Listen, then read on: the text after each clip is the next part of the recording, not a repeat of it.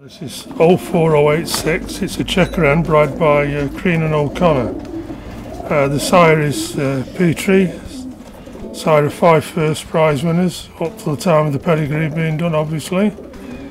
And is a son of the best pigeon they ever bought, which was Brother Maestro, sire and grandsire of over 20 first prize winners. Also on the side is Miss Dream Girl, Grand Dam of 15 first fed winners. The dam is Rosie, Peter van der Meer. She's a direct dam of first good birds, out of good pigeons. So if you look at the pedigree, you'll see good pigeons in there. It's a checker hen, straight enough. Fast wing on it,